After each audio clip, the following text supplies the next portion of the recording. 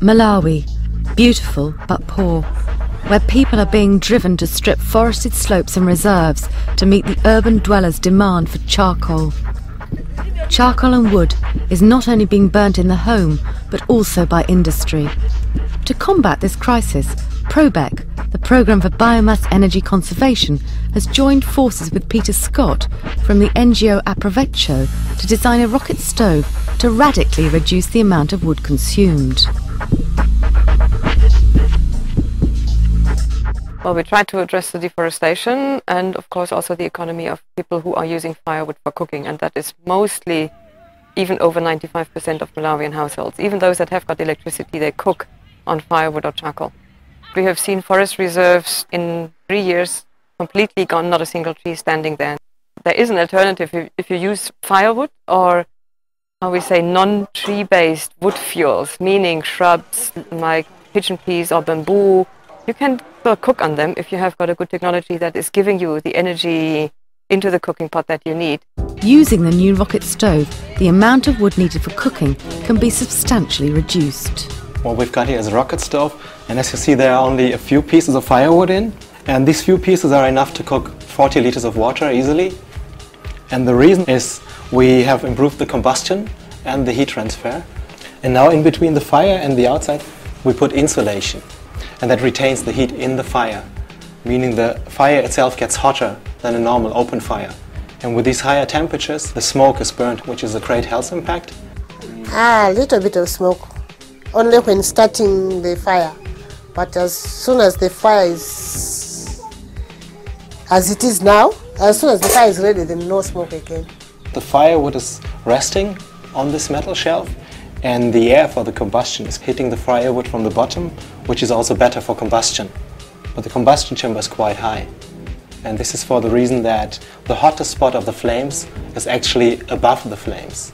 Above this combustion chamber there's this skirt, which is to shield the pot from wind, and the more important reason is to increase heat transfer into the pot.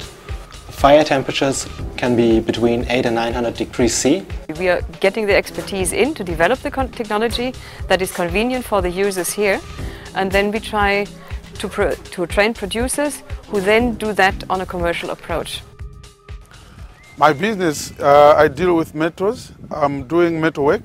These guys from GTZS came to me one time and asked me if I can be one of the rocket producers. So they brought in somebody called Peter Scott, who taught me everything about rocket.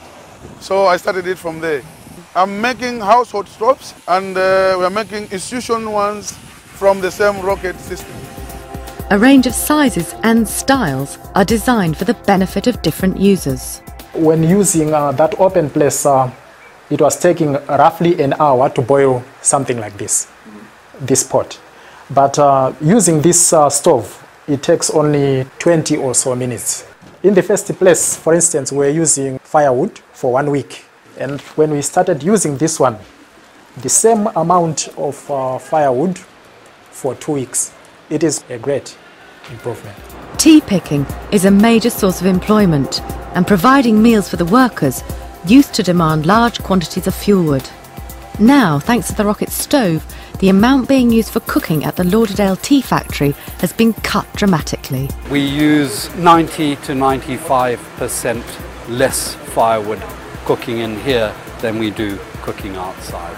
We'll have a full kitchen of these things everywhere, I would imagine, by the end of 3 years' time. It's very, very good indeed.